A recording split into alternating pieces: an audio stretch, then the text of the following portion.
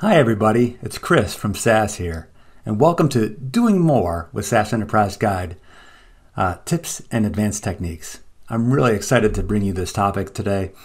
You know, I was on the original development team for SAS Enterprise Guide in SAS R&D, and I'm an avid user to this day of SAS Enterprise Guide. And I know all the nooks and crannies and productivity tips that I get through the day with, and I'm excited to be able to share them with you. So let's get started about what we're going to learn. These are the topics that we're going to cover during these sessions. Of course, I'm going to give you a little bit of background about Enterprise Guide, maybe some behind-the-scenes knowledge that you didn't have before, even if you've used it for a while. We'll talk about the basic topics like customizing your workspace and importing data, but we're going to go a little deeper than what you might get from an intro course or tutorial. And I want to show you some tricks about the data viewer, how to get your content out to Excel. I'll show you about 5 or 6 different ways to do that. How to take advantage of projects and process flows. And I'm going to spend time talking about some special tasks that are built into Enterprise Guide to help you do some cool things that maybe you didn't know about. We'll talk about the query builder, of course. And if you're a SAS programmer, you're going to want to stay tuned for those programming productivity tips that I've got. And we'll talk about using source management like Git with SAS Enterprise Guide. And finally, we'll get into automation using scripts. And I'll make sure that at the end, you're connected with all of the Enterprise Guide resources you'll need to be successful. Ready? Let's get started. Whether you're new to Enterprise Guide or a grizzled veteran, it's great to take just a moment and talk about the basics, about what is SAS Enterprise Guide. It's a client application that connects you to SAS and SAS resources.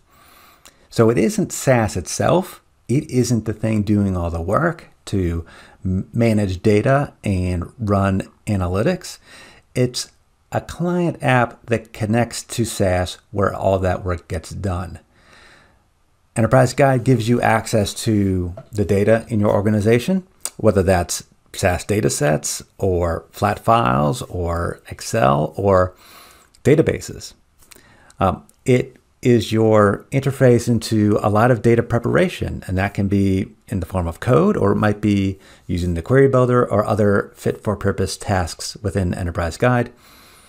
There are lots of tasks and wizards, hundreds, available in Enterprise Guide to make everyday tasks simpler, but there's always the option to break out to code when you want to do something more advanced, or maybe that's just your preferred mode of working.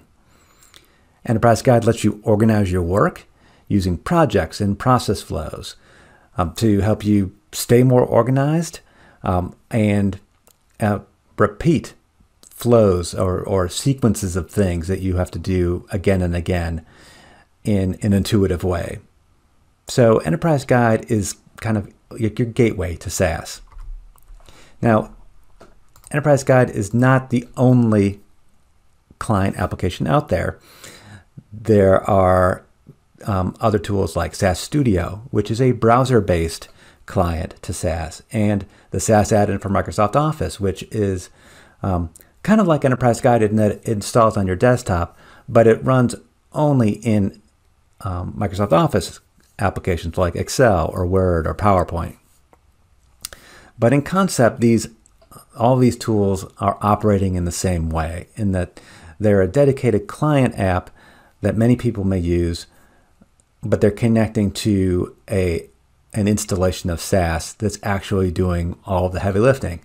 That SAS might be local on your local desktop, or it more likely is centralized, maintained by your IT department or by somebody else in a central way.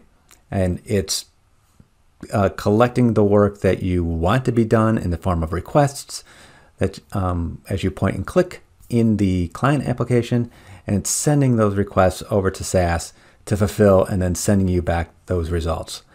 Those requests might be just open this data set and show me the values, or it might be run this query or perform this linear regression, and then it brings you back the results for you to view and do further action with. within Enterprise Guide. Now, many of us who have used SAS for a long time may have started using SAS installed on our desktops. So a lot of SAS users still call that base SAS or SAS for Windows. That is a way of working that is becoming less and less common. And here's why. Organizations are wanting to more centralize their computing resources and their data resources rather than having everything scattered amongst the organization on individuals' workstations. They would rather have their SAS installation, which could be quite large, installed on a central machine or series of machines. And their data is also not, it's not always a great idea to have that scattered around the organization. Organizations like to be able to centralize access to that as well. The SAS Grid technology is another way that customers use SAS to scale up the way that their SAS jobs run, maybe because they have lots and lots of SAS users, or maybe they have jobs, SAS processing that happens is very intense, and they can spread the work of that SAS work across many, many nodes to scale up and get things computed more quickly. So SAS Grid technology works great with SAS Enterprise Guide. Security is another big concern. So a lot of organizations like financial institutions or insurance companies or hospitals, they have access to sensitive data that it would be very bad if that data were to escape the confines of the organization. So these companies, organizations, they centralize access to their data and require that their analysts access them using these client applications. That way they can mitigate and limit the potential that data is distributed in ways that the company would not authorize. Going along with that, this centralized scheme allows companies to have better control over who accesses the data and to have visibility into when that data is accessed and by who. So these auditing capabilities that are built into SAS, which are facilitated by using just client applications like Enterprise Guide, are really, really important and help to minimize and manage the risk that organizations who have to do important work with sensitive data, the risk that they would face. And finally, let's not discount the simplification of software updates. SAS is a big application, and to install it and update it can be quite a chore, and it needs to be tightly controlled.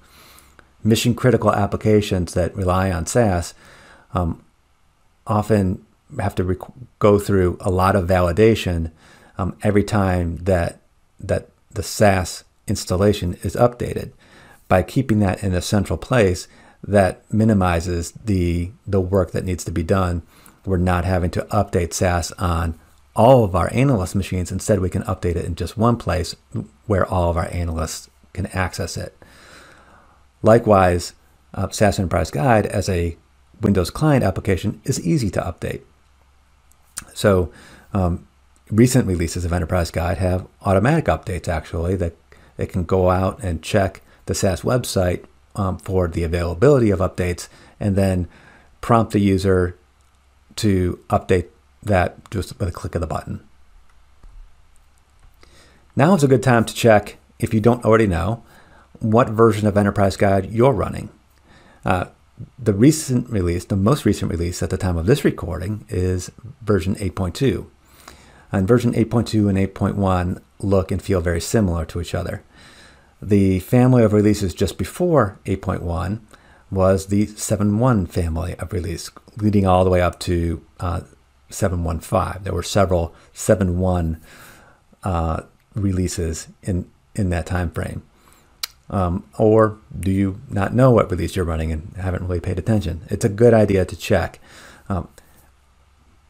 Most of what I'll be demonstrating and talking about in this tutorial relates to Enterprise Guide 8.2, but almost everything that I'm talking about applies to 8.1 as well, and much of it also applies to the version 7.1 family of releases. These are the more modern releases of Enterprise Guide, and hopefully you're running at least one of those. 8.2 would be ideal, of course. But Enterprise Guide goes way back in history. The first release hit the field in 1999. And it has been around since then with many major releases, some of them coinciding with major releases of SAS. Now, one of the great things about Enterprise Guide is that it is backwards compatible with older SAS releases. So even though you might be using 8.2, you could still talk to an older version of SAS 9.4 or SAS 9.3 or even SAS 9.2. But I kind of hope that you're not running SAS 9.2. That release has been out and outdated for a long time. But it gives you the flexibility to keep your Enterprise Guide version up to date, and it doesn't require you to update your version of SAS, which is often a more onerous process for organizations to undertake and something that's much more controlled.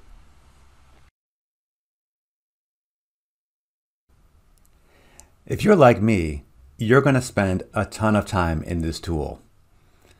While the default layout and appearance of SAS Enterprise Guide is designed to help any user be productive, it is worth taking the time to explore the ways that you can customize the environment. There are a ton of options available, so you can change the layout, change the color scheme, so much about the tool that you can customize to help you feel productive. Let's take a look at some of the options you have available to you. Now, the main layout of SAS Enterprise Guide looks something like this. Along the top, you have access to the main menus and the toolbar for quick actions. Don't let the small menu fool you. There are a ton of features that are available when you start digging into this. Over on the left, by default, we have the navigation area. This is going to show you things like your current project, if you're using a project, and current files that you have available and open. Down below, in this servers area, part of the navigation area, that gives you access to what's going on with your SAS servers, your libraries, your data sets, and variables. You also have access to the tasks menu, and if you're using SAS metadata, items that are available there, like store processes and registered metadata data. In this main area here, we have the work area. So this is where all of your content is going to appear. So whatever you're working on at the moment, that could be code, that could be data, it could be results that have come back from SAS. This is where you're going to spend most of your focus time in the tool. And you can arrange this pretty much however you want. By default, the start page in Enterprise Guide is designed to be a nice launching off point for you to get going. But you can even customize that as well. Let's take a look. So first things first, dark mode. It's all the rage. All of the cool applications have dark mode. SAS Enterprise Guide is no different. In version 8.1, the developers added a dark mode to SAS Enterprise Guide. Here you see an animation just toggling back and forth between the two, dark mode and regular light mode. But in a demo just after this, I will show you how to enable this for yourself. But quick hint, there is just a nice quick keyboard shortcut that allows you to toggle between the two, dark mode and regular light mode. That Control F2 toggle will toggle between the two, but it won't affect any custom editor settings you have. So a lot of times, those of us who work in code or look at SAS logs, maybe we've customized the editor a bit for, say, custom fonts. That's one thing I always change. So dark mode, the default dark mode setting won't affect that. So there's an extra step you'll need to do to customize. And again, I'll show you that in a demo just coming up. Another thing to note is that not all of the windows within Enterprise Guide respect the dark mode, or what we call the Ignite theme. So a lot of the task windows and the query window, some of those pop-up windows, they still use the normal Windows default color scheme. So that's not going to be, the dark mode is not going to carry through to every single window within Enterprise Guide, but it does cover many of them. And also you might find yourself wishing that you can customize the color schemes a little bit. And at this moment, you can't. So you can only toggle between the Ignite dark mode or the Illuminate the light mode, and the default color schemes that each of those themes give you. You can't customize those themes if you want to vary them at all. Another aspect of Enterprise Guide that is going to be pretty exciting and worthwhile exploring is the wide variety of workspace arrangements you have. Here, this animation is just flipping through a number of the different configurations that you could possibly have, how you can arrange your windows so that you can see the work that you're doing and be more effective.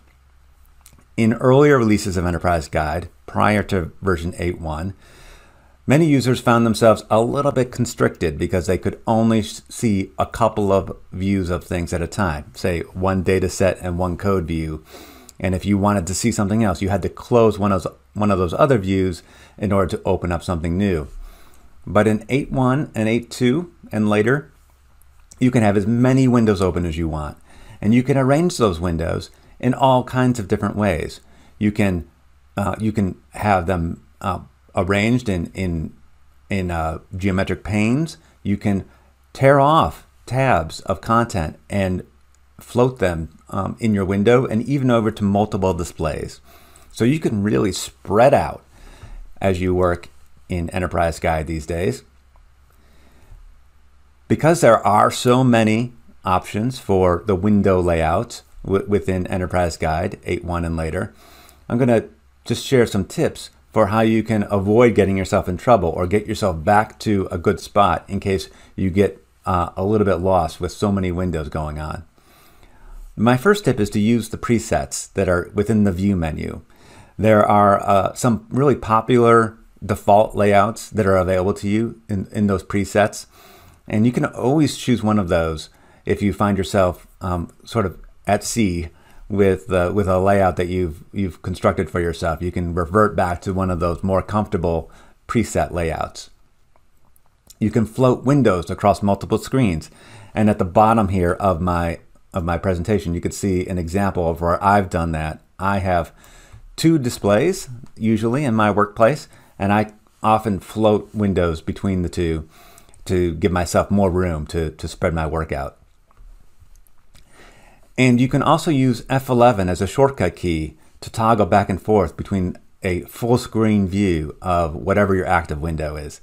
This gives you the opportunity to focus on a single piece of content, say a piece of code that you're working on, without being distracted by other panes within the Enterprise Guide tool. I mentioned that start page at the beginning. That start page, amongst many of its features, also shows you the recent content you've had open. But one of the really cool things that start page offers is also a list of pinned items. You can easily pin an item that you've selected or used recently within Enterprise Guide, and that pinned item will appear on a list, basically a sticky list at the top of that start page. I use this quite often when I'm working on a project, sometimes over a matter of weeks. It's one of the more active things I'm working on, and I just pin it for the time being so that I have quick access to it whenever I come back into the tool. Also, Enterprise Guide has a favorites menu that you can customize. So you can add your favorite tasks to a quick list of tasks. You can add task templates to these favorites as well. And I'll show you how to do that later on in this tutorial. Providing that list of favorites and recently accessed items provides a quick access to the things that you use most often within Enterprise Guide, because there are so many features that this favorites list and this recent list gives you quick access to things without having to hunt around too much.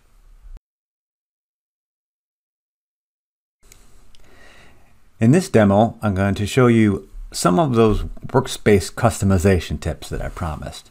Okay, first, let's go ahead and do the dark mode thing.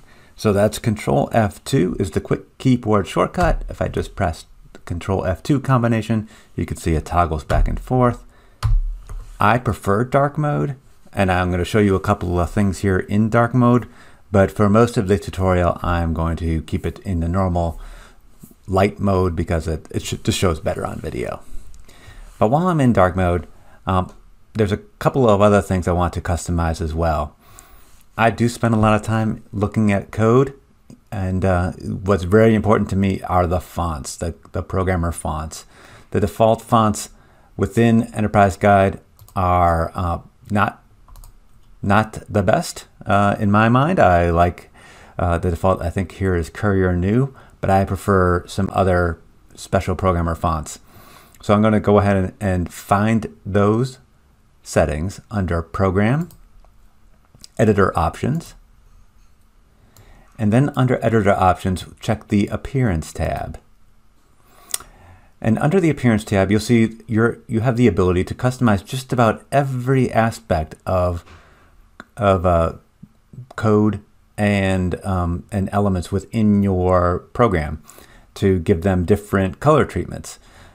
I'm going to change my font, my preferred font, from Courier New to one I like called Cascadia Code.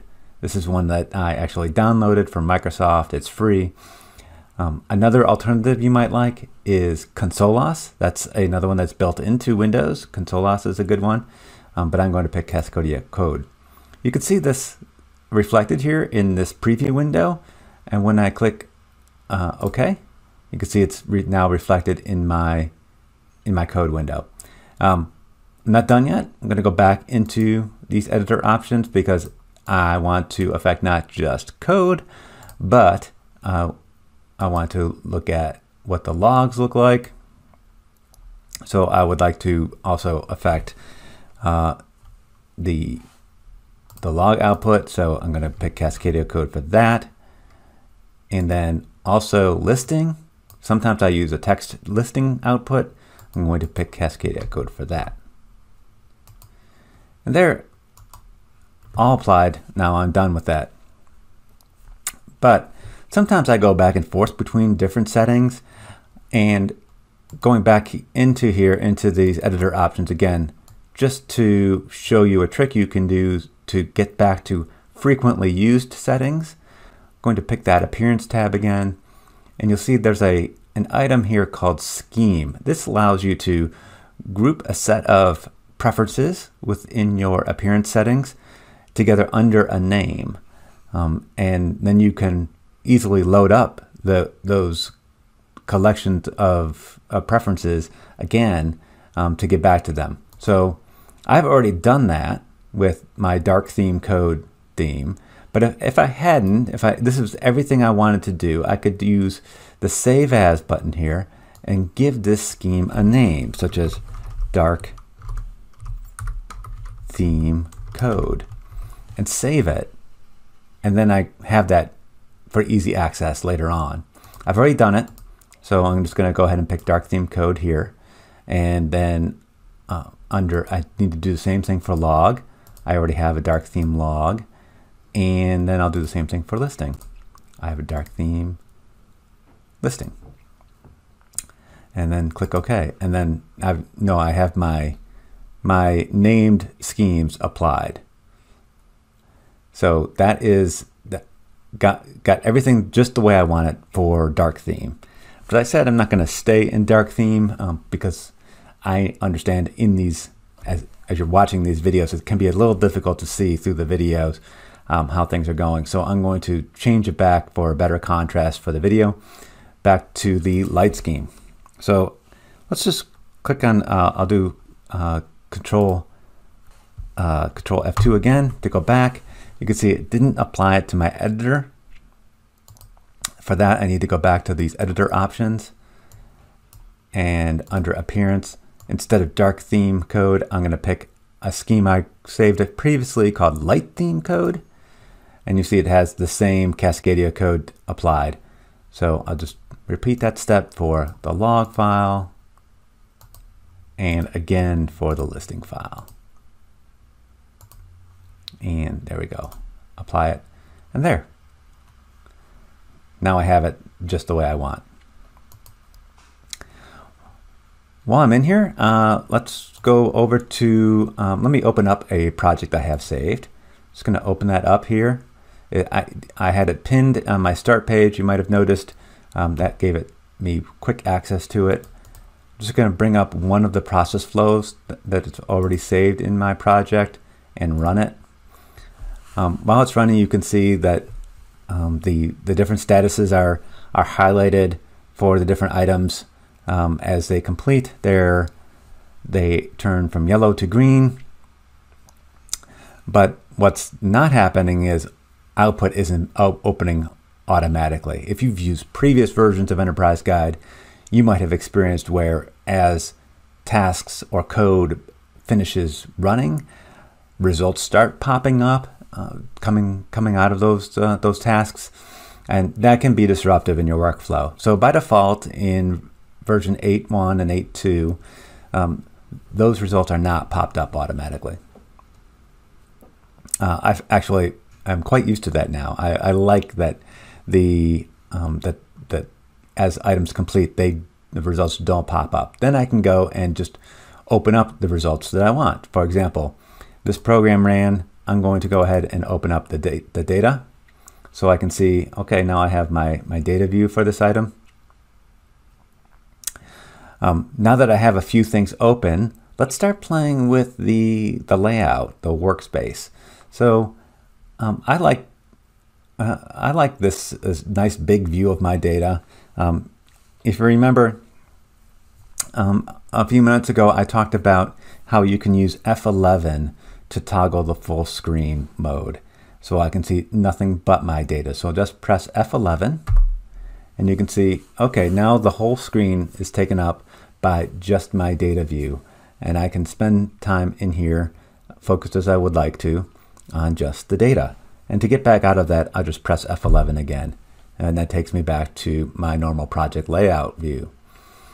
I can also do things like grab this tab and drag it around, and you can see the interface highlights to indicate where I might be able to dock this tab if I'm interested in docking it. First of all, I don't need to dock it.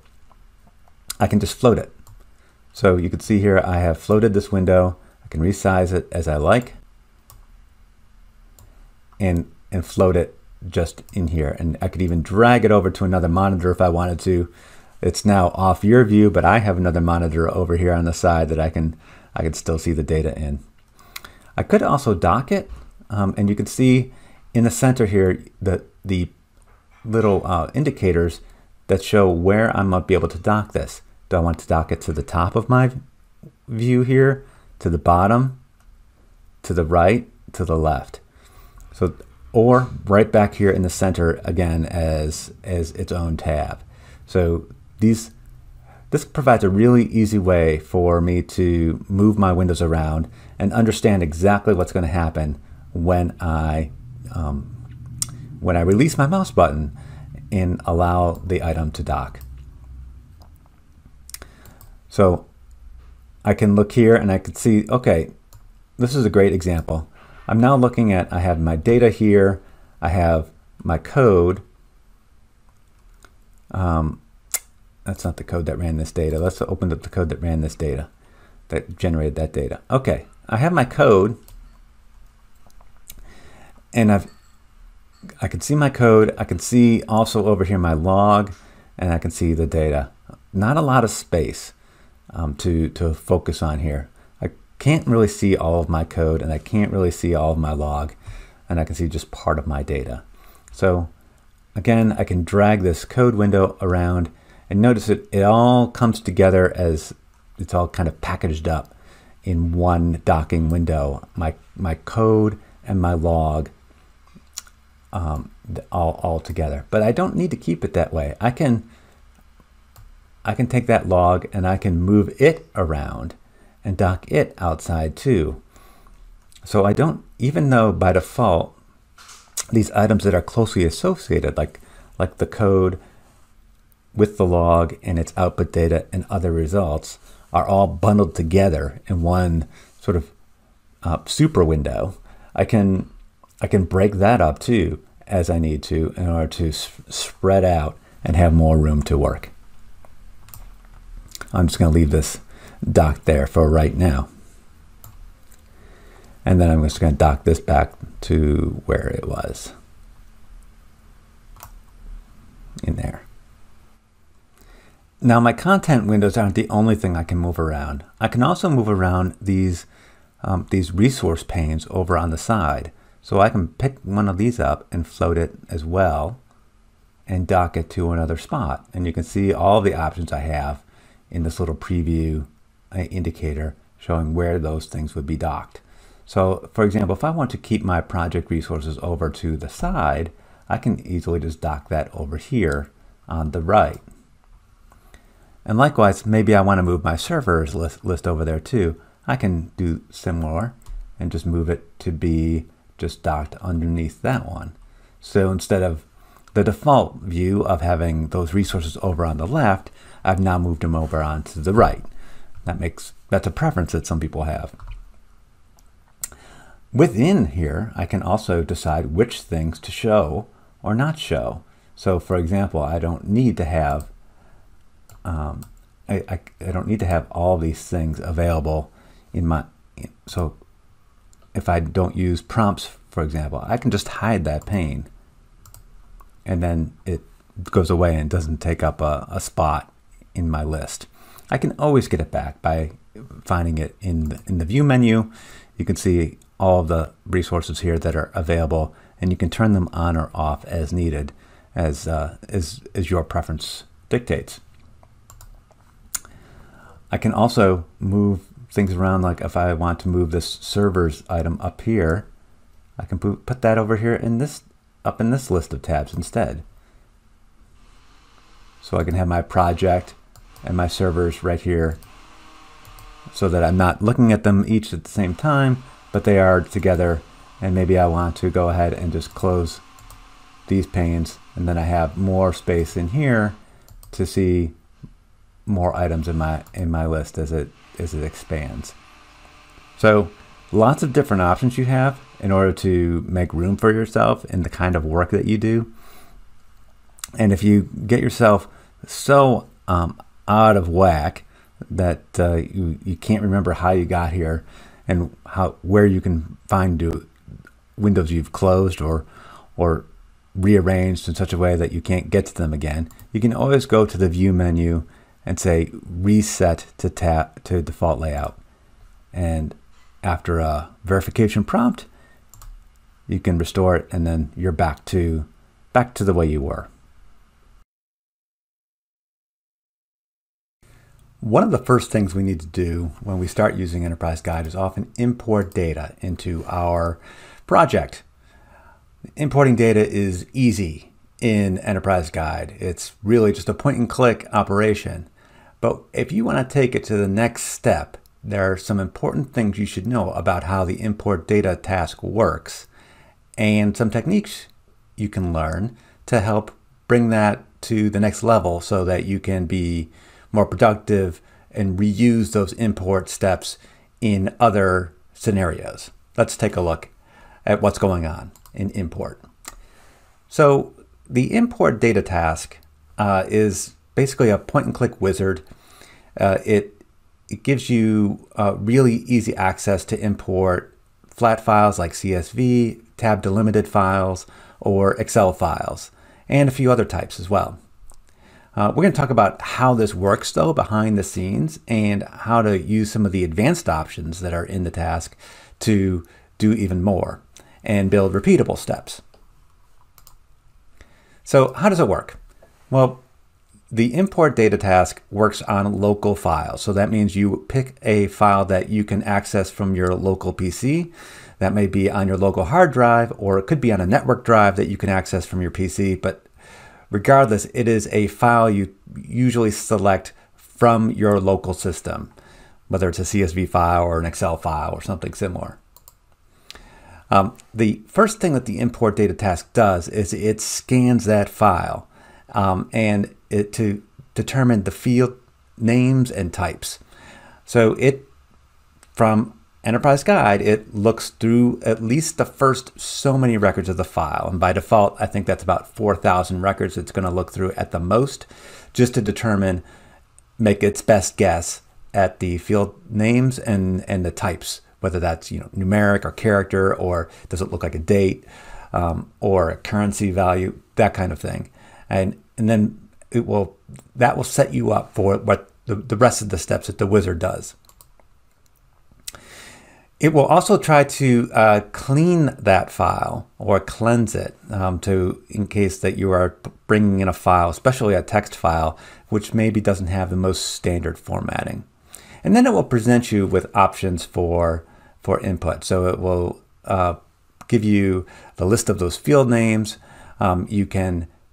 It will give you all of those guesses that it made in terms of the field names and the types and the lengths, the in formats and formats that should be applied. And then you have the opportunity to modify and customize any of those before you actually commit to do the import. Once you've made all of your selections and you press finish and the import task runs, it actually takes this cleansed file that it prepared for you based on all of the selections you made, and it copies that file from your local file system over to SAS. So it has done this work for you. It has scanned the file. It has made a cleansed copy of the file. So it's basically duplicated the data locally behind the scenes, and then it moves that file over to SAS, where it's going to run some SAS code to actually do the import. So the SAS code that is running is actually formulated to run on this cleansed version of the file, not necessarily the exact file that you selected for input. It's on the file that Enterprise Guide prepped for the input work to happen in the SAS session. But is that what you want? Many of us do work with dirty data or file that is in the non-standard format, and so we can appreciate this cleansing work that Enterprise Guide is doing and the scanning it does and the guessing it does. But what if your data is already clean and already in the shape that we need? Do we need Enterprise Guide to do all that work for us? Well, good news, you can use some of the advanced options to bypass this step and not create this cleansed file that gets moved over to SAS, and that will save some time. And you can also limit the scan, so limit the number of records that Enterprise Guide will read in order to do its guessing, and that can sometimes save you some time.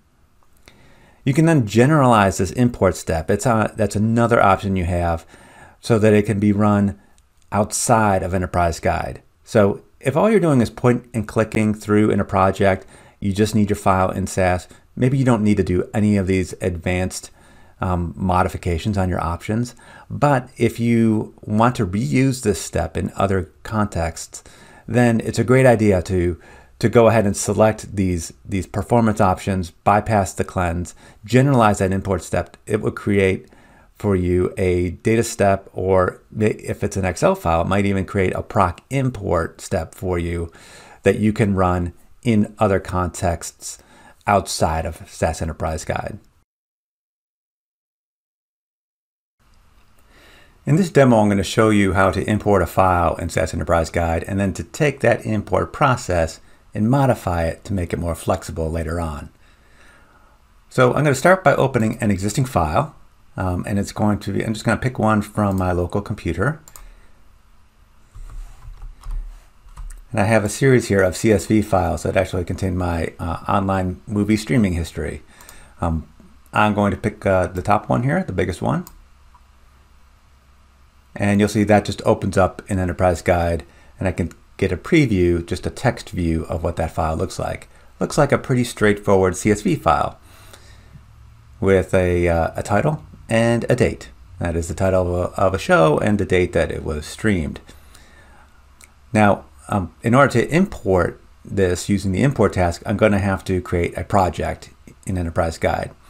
So if I start the import task, it will create a project for me, or I can just click the Create Project button over here, and I can go ahead and, just for good measure, go back to this text file view, right-click on the header, and say Add to Project. So now that file is included in my project, and then from there I can right-click on the file name and select Import Data. And this will bring up the Import Data task, which will do the first level of scanning the file for me and get me started with the whole process. So for simple files, I could just click Finish right here, just trusting that the Import Data task is going to do everything it needs to do for me. Clicking Finish, and it will create a data set with the fields that it detects. So let's see what that does. You can see it did the right thing. It created a title that seems to be long enough to accommodate these fields, and a date. An important thing to notice is it's a real date field, even though the file input is clearly text. The import with task detected that, okay, this looks like a date format, so let's import it as a proper date. That way we can do sorting and comparisons and math on that field later on. But I'm not done. I'm going to go in and back and modify this task to optimize it a little bit.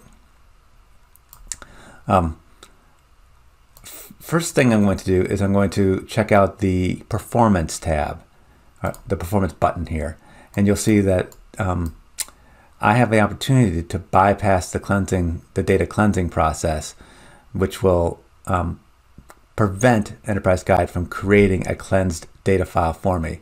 Before I go into that, let's take a look at the actual code that was generated by the task. It's pretty simple code. It's a data step that's reading in this data file. But look at the path. The path is this big, long, convoluted path with a system-generated name that actually isn't the file that we picked. It's a copy of the file, which looks probably a little bit different. In fact, let's go ahead and just open that up in another editor and just see what that looks like, because now I'm curious. So I'm just going to open it up here in Notepad++, and you can see it looks similar to the file that we opened before, but doesn't have the headings because the headings are encoded in the program that was generated, and the separator character is not a comma, but it's actually I think it's a delete character that is generated in this cleansed file, something that is unlikely to be encountered in the file itself. So Enterprise Guide picks that character as a delimiter so as to not interfere with the real content of your file. But all of that is really unnecessary for most clean prepped data files. And so I'm going to bypass that process. Going back into Modify Task, and I'm going to go under Performance and select Bypass the Cleansing Process, and click OK and Finish. And now if we go back into the code, we'll see, that is the actual path of the file that we selected. The delimiter is actually the hex value for comma, and everything seems to be all right now. Furthermore, we can further modify the task. If this was an Excel file, on the final path, we could say generalize import step to run outside Enterprise Guide. And in this case, where everything's happening local, it may not make such a big difference. But if it was more complicated than this, the code that it generates might be slightly different, more optimized for running outside in another environment. As it is, this code, I could just take this code and I could drop it into another SAS tool like SAS Studio, or even just base SAS on Windows. And as long as the file is where it says it is, the import task would work. I can further modify this code if I want to optimize. Sometimes, the import data task is very explicit in the code that it generates. It's going ahead and assigning a format and an in format to all the fields. And while those things are important for the date field because it tells SAS how to read the data and how to interpret it, for the text file or text fields, it's not as important. I don't need an in format to show me how to read it as a text character of a certain length. SAS will do that automatically. I might, if I want to generalize this for more use other places, I might change the title to be a different length. To modify this task code to suit my purposes, I can just begin to type in here, and I'll get this prompt that tells me the code is read-only. Do I want to make a copy of it that can be modified? If I say yes. Now, you might have noticed when I went to import that data that I actually had multiple CSV files in that folder. I actually have five CSV files, and they're all exactly the same format. And so I'm going to change this code to actually import all of them at once. This is a nice trick that the in-file statement can do for us. Instead of importing just one file, I can import a series of files by just using the standard file name wildcard notation. So instead of underscore datasaurus, I'm going to just do underscore star, and that will match all of these files that are listed here in this directory. While I'm in here, maybe I want to go ahead and modify the title to be a little bit longer to accommodate some longer fields that might exist. I'm going to go ahead and change the name to Netflix All. Let's go ahead and get rid of the format and in format, because as we said, I don't need those. But I'm going to change the format actually to be date 9 because I prefer that. But the in format needs to be the same because it is MMDDYYYY. And I'm going to go ahead and remove the input, the format descriptor on this input statement, in format descriptor, because I don't want to limit the number of characters I'm reading on the in format. And so if I click run here, you'll see now I get also still a nice clean file, but it's a lot longer. It's all the records here, and with further modifications to this code, I can also encode the file name that's going to appear, which file it came from, by using the file name option on the in-file statement. I'm not going to go into that right now. I actually have another tutorial on the SAS Users YouTube channel that you can check out that goes into this in much more detail. So I encourage you, if you're interested in knowing how to read multiple text files using SAS, starting with the Process and Enterprise Guide, you can go check out my more extensive tutorial elsewhere on this channel.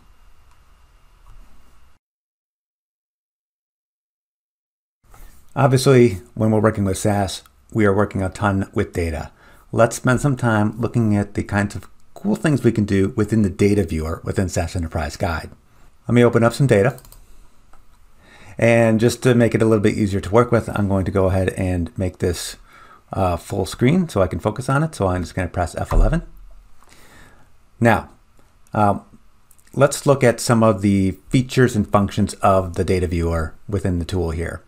Obviously, we can do our standard navigation. So I can use the arrow keys to move around between records.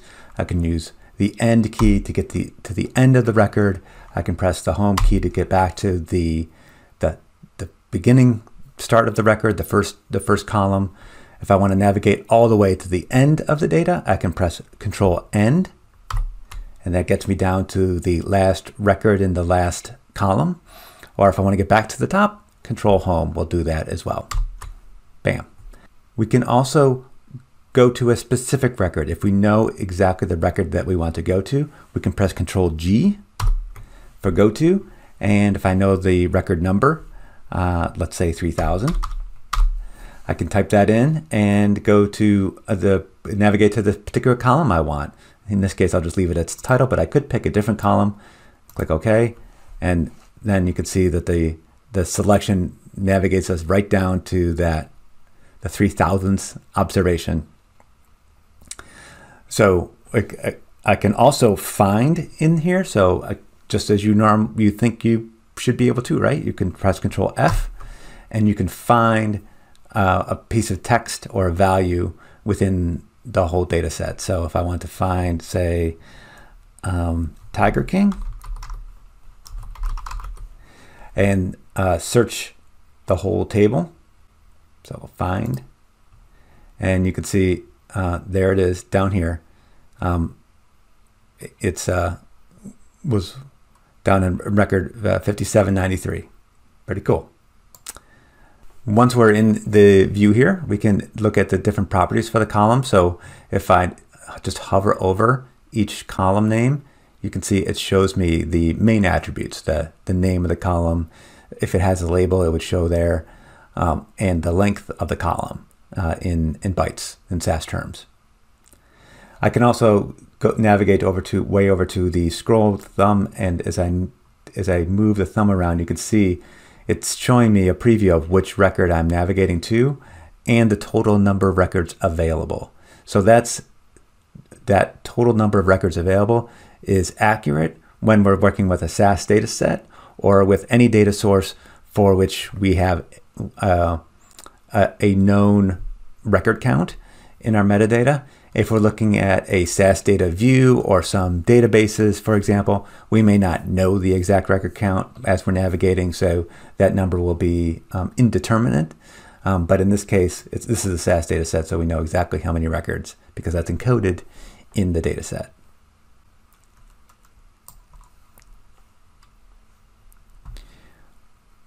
I can also look at the properties of a column just by right-clicking and select properties, and I can see just the more detailed properties for each column: the name, the type, whether it's the main group, sort of like that Enterprise Guide assigns a group to a column type. So that could be a date type or a currency, for example, or a date time. All of these are numerics in SAS. They are treated specially because they are special types, because they have certain formats assigned.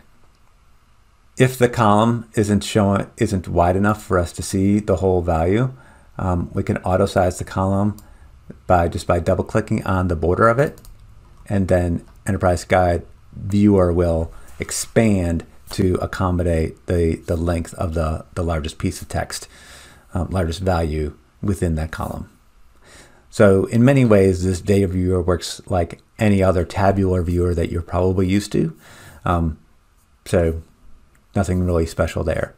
I want to spend some time talking about how you can filter this data, filter your view of the data, and that is by using the Where tool. So up here on the left, you can see there's a button for Where, and if I click to expand it, it will show me a field where I can type in my Where expression. And you can see, actually, it shows me an example for this data source of what a where clause might look like. So this is a standard where expression in SAS. So if you are used to using the where statement within your data step or within a proc statement, the syntax that's valid there is also valid here. It's the exact same thing. So, for example, if I want to do where the title contains, and I'm going to use the question mark as a shorthand for contains, office, and press enter, you can see now my view is filtered to just records, and there are plenty of them that contain the word office. But I can get even fancier. I can combine with that with Boolean values, Boolean expressions. So I can say, and I want the date, this would be the date streamed, greater than, let's say, 01 Jan 2020. And notice I'm expressing this date value using the date literal syntax that we're all familiar with in SAS, where I have a quoted value and then the D to indicate it's a date value. So I press enter here, and you can see now I'm filtered down to just the occurrences of streaming that happened in 2020. If I want to go and change that to say less than 2020, so before 2020, I'm going to press enter there, and you can see, okay, now I've just got the pre-2020 dates. So pretty simple. I can also do between. So I can say where date between Jan 2020 and let's say 2018 and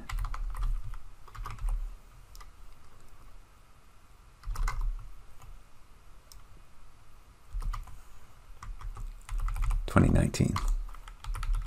So just to remove ambiguity here, I'm going to put some parentheses in there just to help that, and press enter. And now you can see I get only the ones that occur basically within 2018. And how many records? I can look over here at the thumb and see it's only 213 episodes of The Office were streamed in the year 2018. So big year for The Office. We can also use SAS functions within these expressions. So another way to express what I've done here with the between operator is, instead of using between and having to specify two dates, let's change this to where the date is just in the year 2018. So I'm going to say where the year part of date, or let's say year, the year function, which will return just the year, equals 2018. And I get the same results. If I want to easily just change this to, let's say I look at 2017, you can see, well, there's very many fewer. And if I go to 2019, I can see, okay, let's look over here in the thumb, 140 records there. And then let's see what this year has been like in 2020 so far. 165. So it's shaping up to be a big year for The Office here. So all of these expressions can be quite flexible to explore in here without having to do the work of, say, starting, writing code or starting the query builder, which would create a whole other data set, which all of that takes time and space, storage. So this can be a faster way to get a quick view of what's in your data. Let's see, you can also look at all of the metadata properties for all the columns by clicking the properties button up here, this little icon in the toolbar to view the properties. And you can see this is in general the properties for this data set. And we have a columns tab that shows us all of the column information all in one place. And if I want to save this off to, say, create a data dictionary or something like that, I can copy to clipboard and paste that into an Excel sheet if I want to, and there it is, ready for any kind of reporting I might want to do on this data. And while we're in here, let's look at what it takes to copy the data out. If I want to take some of this data and put it into another place, I can just select the data I want, right click, and I can of course copy the values, but this feature called copy with headers is actually pretty neat. When I copy with headers, what it puts on the clipboard is a tab delimited series of values for these records, including the headers. So if I create a new sheet and paste that in, you can see in Excel, I have basically a little mini spreadsheet that contains part of the data. This is a pretty neat way to be able to share data out quickly without a big process. One of the realities we have to deal with when we're using SAS in a large organization is that eventually the people we work with are going to want their output in Excel. Now, to some of us that feels like a tragedy because obviously we much prefer working in SAS. But in order to keep our colleagues and managers happy, we need to find a way to get the great output we've created with SAS into a format that our constituents can be familiar with. Now there's no shortage of ways that you can export your SAS content to Microsoft Excel, and we're going to go through a few of those here.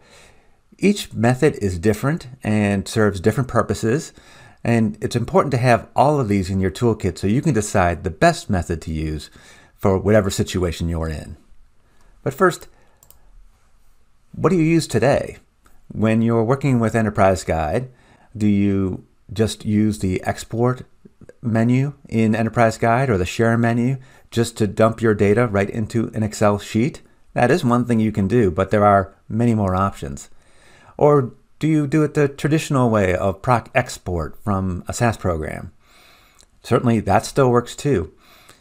Or maybe you stand on principle and you just won't create Excel files, and you'll leave your colleagues to their own devices to figure out how to get the data. If so, well, good for you. But for most of us, we don't have that option. These are just a few of the methods we'll talk about. I really like to talk about send to Excel because I think it's an overlooked method that is really simple to use for ad hoc purposes when you just need to quickly get some SAS output to Excel. I'll talk about ODS Excel. That is something that is built into SAS. It is you can create your report output pretty much the way you like it in SAS using the SAS programming language. There are some options built into SAS Enterprise Guide to make that even easier. And then we'll also cover the export method, the export or share methods that are built into the menus within Enterprise Guide that allow you to move your data directly into an Excel spreadsheet. And we've already talked a little bit about the copy with headers approach. That is another simple way when you just have a few records that you want to jump into an Excel spreadsheet with, or maybe paste into an email message. Don't forget that. That's a really simple method you can use without a lot of process. All right, here we are back in SAS Enterprise Guide. Let's take a look at Send to Excel. You'll find it under the Share menu in Enterprise Guide 8.1 and later. In earlier versions, you'll find it under the Send to menu. So we have a number of options here depending on what other tools you might have installed. But I'm going to go ahead and pick Send to Microsoft Excel. What this does is it actually launches an instance of Microsoft Excel, and then it actually sends the content from Enterprise Guide into that sheet. It's kind of like a glorified copy and paste, or is if you basically just, yeah, it's exactly like a glorified copy and paste. Who am I kidding? So it's bringing up Excel and actually sending the records to Excel, and it ran quickly. Now I can, while I'm in Excel, I can modify the sheet further if I would like to, say, bold the headings or do other kinds of things in Excel. And then I can save this Excel file and share it with other people. And that's a pretty typical way that on an ad hoc basis, you might share content to Excel. But there's a couple of downsides to it. One is, first of all, if the data is very large, then it's going to be very slow to actually send to Excel. It's going to take a long time. And so it may not be the most efficient thing to do.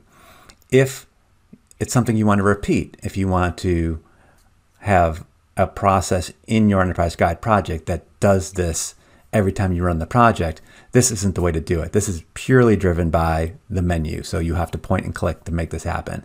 But there are automated ways that you can send your content to Excel. So let's talk about that next.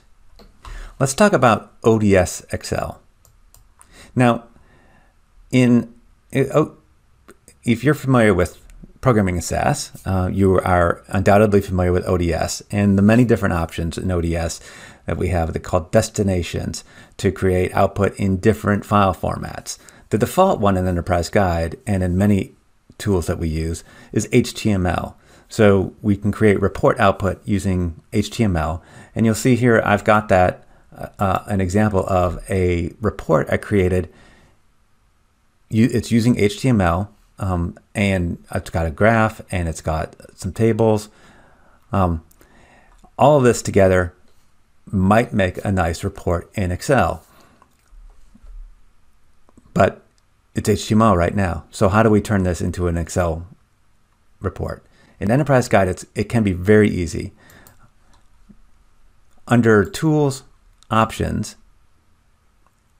let's explore the many different kinds of results that we can have. So HTML, as I said, is the default, but we also have Excel, we have RTF, or basically for Word, PDF, and PowerPoint. We have our traditional listing, which is just text only. And then we have the proprietary SAS report, which is used among some other SAS tools. Most of us are good with HTML in our day-to-day, but sometimes we need Excel for other people, or we need PDF for static reports, that kind of thing. So you can change any of these options and set them at the application level to set your preferences. And then within each of those options, you have options to say how you want that HTML. Do you want, which appearance style would you want? How about Excel, which there's metadata you can add into Excel and have all kinds of controls.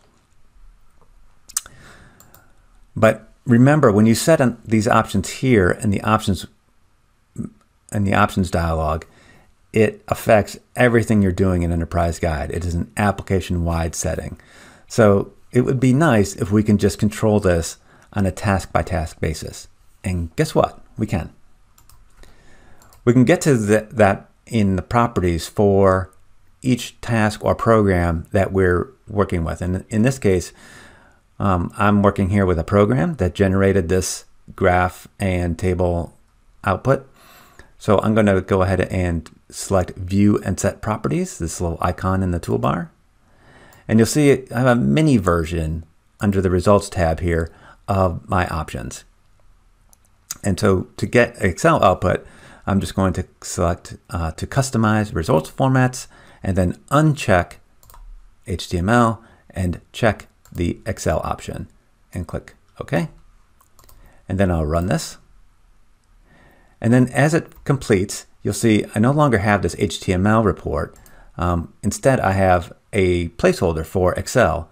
Enterprise Guide won't open the Excel file inside the app, but it will give you an easy way to launch Excel so that you can see these results. And so we can see what this generated was an Excel file that has one sheet per piece of output. Maybe that's what you want. This is the default output from ODS Excel, but there are lots of options we can select to customize that. Let's take a look at what that looks like. I'll just close that. Here, I've modified my code a little bit. recognizes that I'm going to be creating some Excel output, I use the ODS Excel statement and this ID option, which signifies I want to basically modify the Enterprise Guide generated ODS Excel statement to add or modify some options. I'm going to change the sheet interval to none, which means that it's not going to break out this content among different sheets. I want it all on one sheet. By default, the sheet interval is proc or table. I think it's table, and so every piece of output gets a different sheet. And then I want to customize the name of the sheet to just call it shows. So having made that change, I'll just run this, and it comes back pretty quickly. So I'll just open up this Excel output again, and we can see what is different. And you can see instead of having multiple tabs, multiple sheets, I've just got the one called shows, and everything is included on the one sheet now as a single report. Great. That's a great start. Let's take this to the next level. What if I want to not just have my report output, but I actually want to share out my data as well? So let's say I want to create an Excel report that contained the report I just showed you plus the raw data from my sheet or from my input, so that we have that for reference within the same Excel workbook. There's a little more coding we need to add to make this happen. So what I'm going to do is undo this modification I made, and I'm just going to hit Control Tab to comment that quickly, and then I'm going to uncomment these other items that I've staged here. Control Shift Tab or Control Shift slash does that for me. And just by way of explanation, really quickly, I'm going to first of all define where I want this Excel file to be.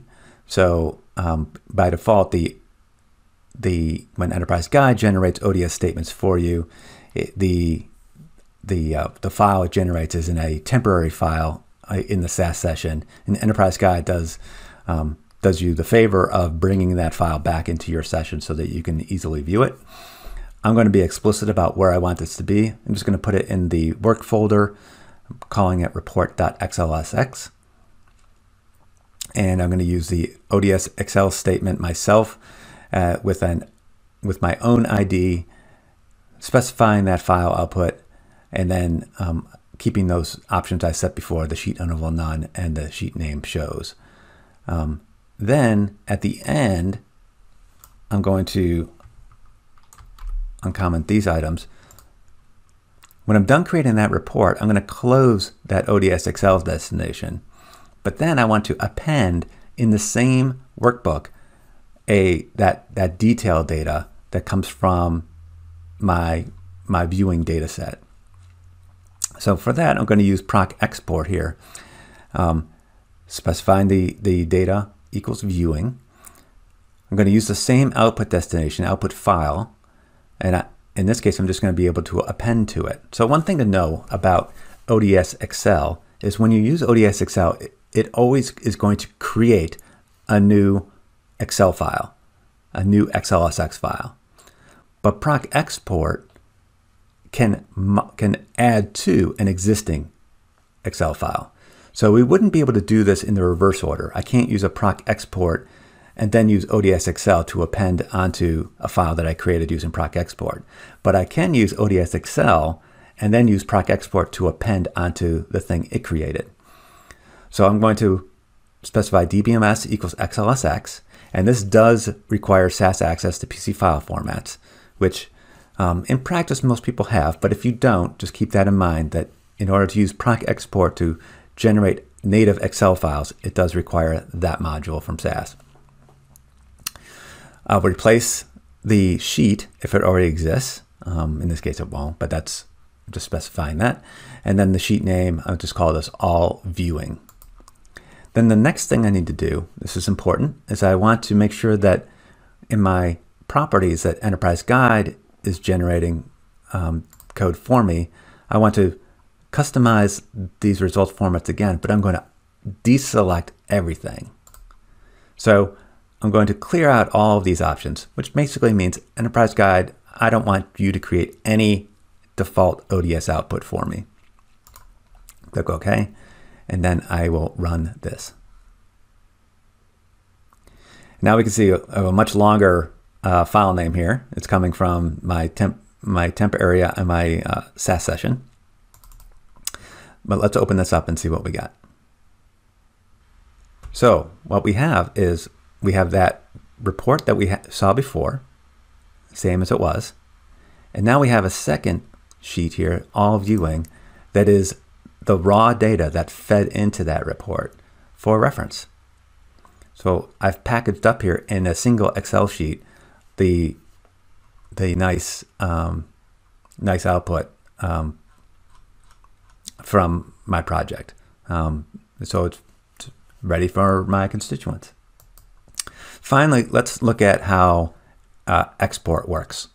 So within Enterprise Guide, I can also share directly to Excel an Excel file. Again, under the Share menu, I can use Export instead of using Send To, which would automate Excel and bring up an Excel session for me. If I'd rather just write directly to an Excel spreadsheet file, I can use Export. So when I click on Export, I get first of all, I need to generate a name or select a name. So let's pick I'll call it viewing, but you can see my files of type. I have lots of different file types here that I can pick from, but I'll pick XLSX, and then I can just save that. And that's it. Let's see, that file was created. Let's see if I can find it on my drive. Here it is, viewing.xlsx. If I open this up, you can see here it's just a native Excel file, nothing really special about it. When you export this way, it's exporting just the data. So there's no formatting, that is no appearance formatting, no ability to export a graph or anything like that. This is just the data rows.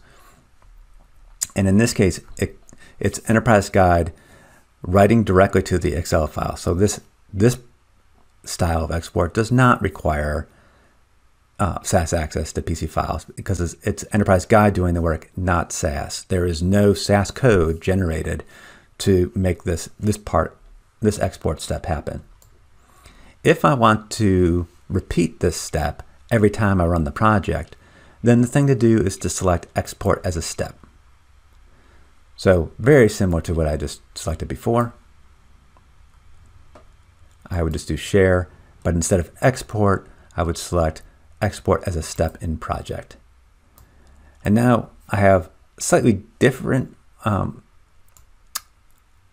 interface, a little bit wizard to step through, but I have pretty much the same options. So I'm going to select this viewing, and then I want to export as an XLSX file.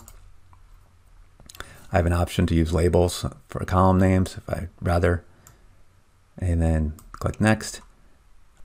I'm going to put it on my local machine. I'll put it in a temp folder.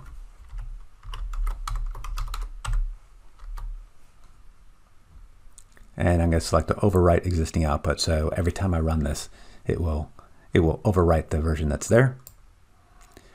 I have a summary here of what's going to happen. And I click Finish. And then it runs, and you see it exports.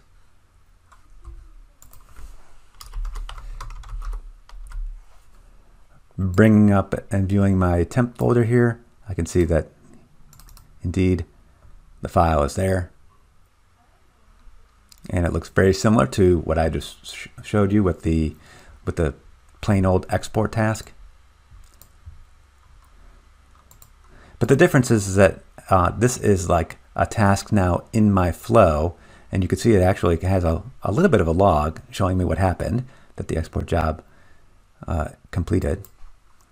And you can see that here now in my flow, there's this export step that now exists. It shows me the flow of things. So this, once this data set is created and this whole flow runs, this export step will happen again and generate that file for me.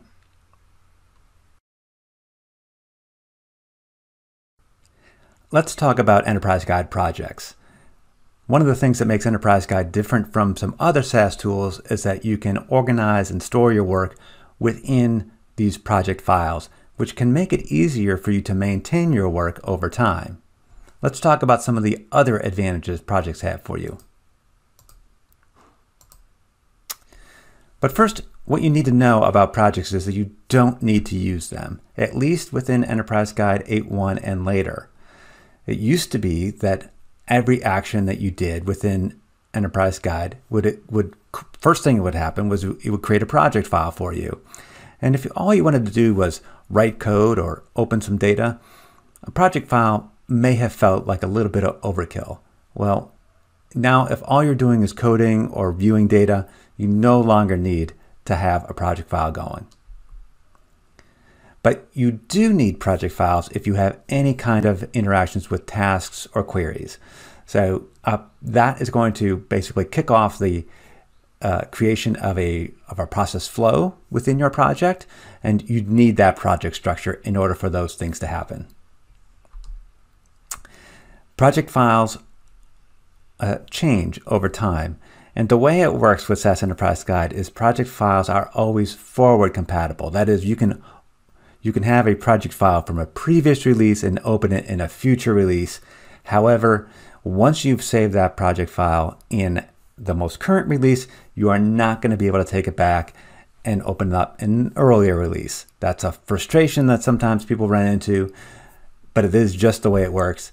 And the way to plan for that is just to make backup copies of your files every time you do a version migration, just in case.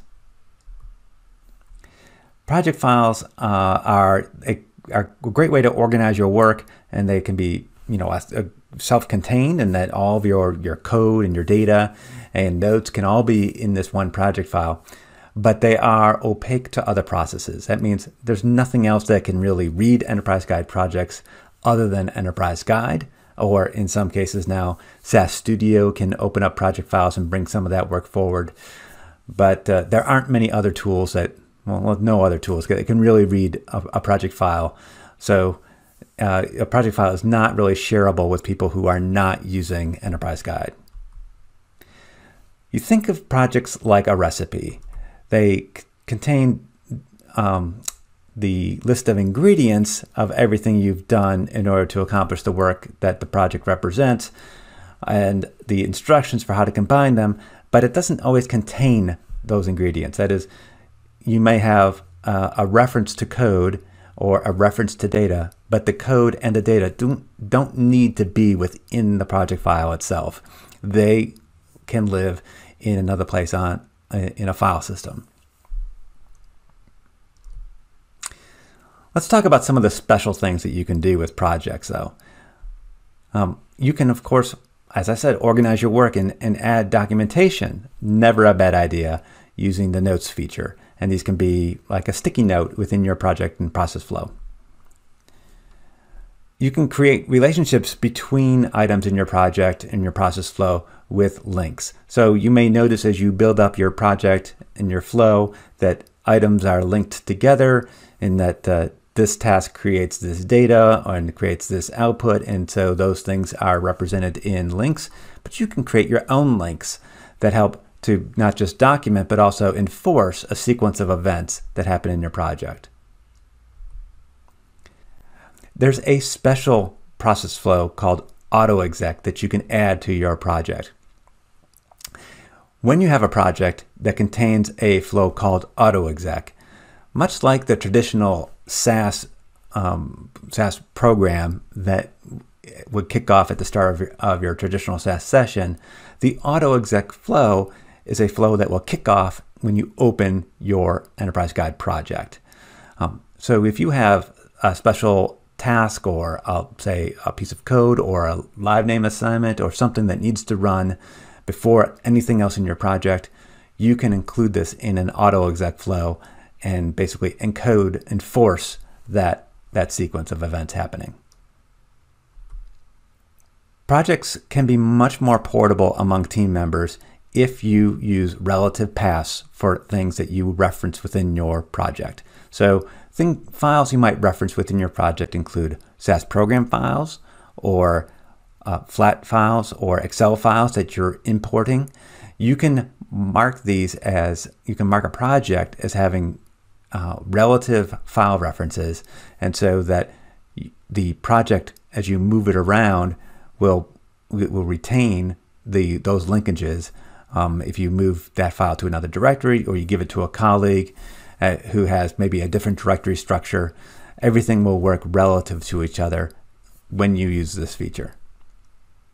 It's possible to include conditional branches within your process flow. You can set up rules for different parts of your project to run depending on conditions as your flow executes. And if you have a special sequence of tasks that need to happen in a special order, you can capture this in what's called an ordered list. An ordered list lets you pick tasks from across your project, no matter what flow they're in, and add them as a sequence of things to run. And then anytime you run that ordered list, just those tasks will run in the order that you specify. And you can share work across different projects by using copy and paste. So you can copy a task or one item from a project to another project, or you can copy an entire sequence, a whole flow across different projects, and everything will be maintained as you copy from one to the other. I want to share with you a short demonstration of a special task called the Project Reviewer. Now, it's not built into SAS Enterprise Guide. It's a custom task, and you can download it for free from my blog at blogs.sas.com/sasdummy. Just search for Project Reviewer and you'll find the blog with a link to the download. A couple of special instructions are included for how you would install this into your SAS Enterprise Guide. Once it's installed, you'll find it in your list of tasks. I already have it installed, so I'm going to go ahead and find it in my task list. It's called Project Reviewer. So I'm just going to type in project, and you could see the task list shows me here. It works, of course, only if you have a project open. So I already have a project open. And it will show you the list of process flows that you have, as well as what's in those flows. So in this second flow, I have 7 items that execute, and they are programs and queries and other tasks. They were all modified by me, so it's just showing who last modified them, how long they took to run the last time they were executed, when they were created, when they were last modified, and whether they have any errors. All of this is information that you can get from these items in your project. You can right-click on any item that runs and select Properties and see all of this information available to you. The Project Reviewer task just sums it all up for you in one view and then gives you the total running time for the project. In this case, it's a pretty fast running project. It only takes 4 seconds to run. I can also create a report out of this and encode this report into my process flow so that anytime that the project runs, it will actually create a report about how it ran. So I created a report and it ran pretty quickly here, and you can see a summary report of basically what I just saw in that window, but now it's here in my project in report form. And this task is now included in my project. So anytime my whole project runs, this Project Reviewer task would also run for me. It's just a handy little tool to get a little bit more information out of your project and make things a little bit more visible for others to see what's going on. One of the special subtleties of SAS Enterprise Guide is how files get moved around. Most of the time, we're just pointing and clicking, and we're selecting files from our local machine, generating files on a remote SAS session, and everything just works. It just connects and shows up in our Enterprise Guide session as if by magic. But what's happening behind the scenes is Enterprise Guide is actually copying files or moving files back and forth between your local PC and your remote SAS session. You can take control of how Enterprise Guide does this when needed. And this is important because sometimes you need to explicitly copy files from one place to another. And there are some special tasks within Enterprise Guide that allow you to do that. One of them is called, fittingly enough, the copy files task. And think of this as sort of like FTP within your Enterprise Guide session. You can pick any file from your local machine or series of files and copy them to a location on the remote SAS session. Likewise, you can copy files from a remote SAS session, a remote directory in your SAS environment, and copy them to your local PC. Think of doing this when you have a local Excel file that you want to run proc export on the remote SAS session. Or you've generated an Excel file in your remote SAS session and you want to download that to your local PC to attach it to an email or distribute it to some colleagues. In addition, there are a couple of other special tasks specifically for data sets, and it's the download data to PC and the upload data to the server. These tasks specialize in selecting data set files from your local PC and putting them into SAS libraries, or selecting SAS library members and downloading them to your local PC as a SAS dataset file. Let's talk about the upload and download datasets tasks first. They deal with SAS7BDAT files. So we're copying from SAS7BDAT files, that is a SAS dataset file, from your local PC to a remote SAS library.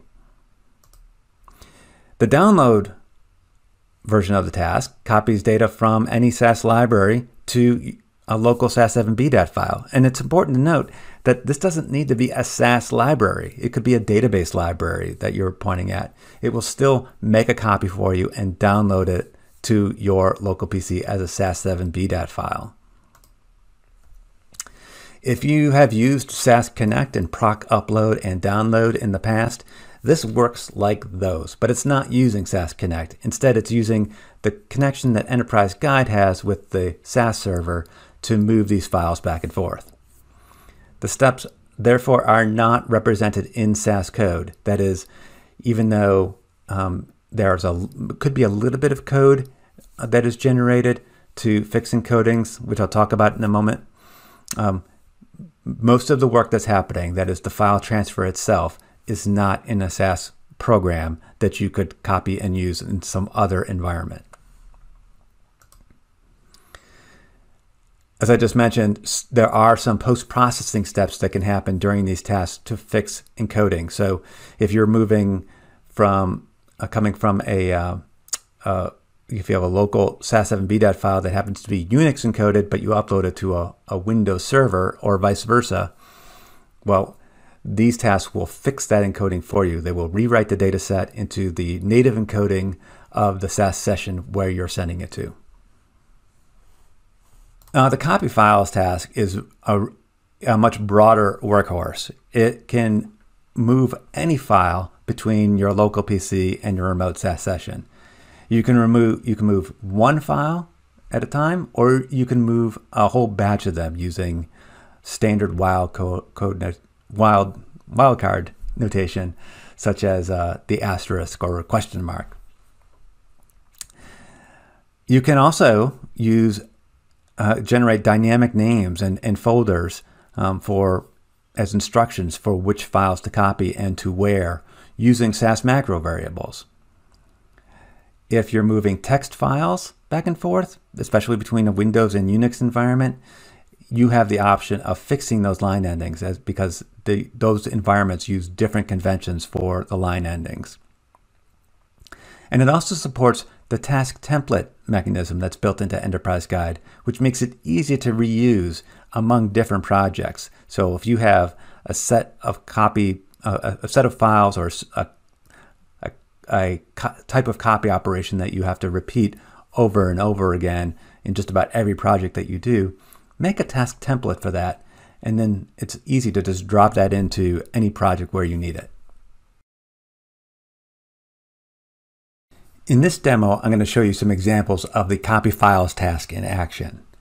Let's imagine that I have a remote SAS session, let's call it SAS app, and I have some local CSV files that I need to import using SAS app, and then on that SAS app server, I need to read those files in, do some analysis, create a report, say an Excel formatted report, and then download that back to my local PC so that I can use it there or share it with colleagues, for example.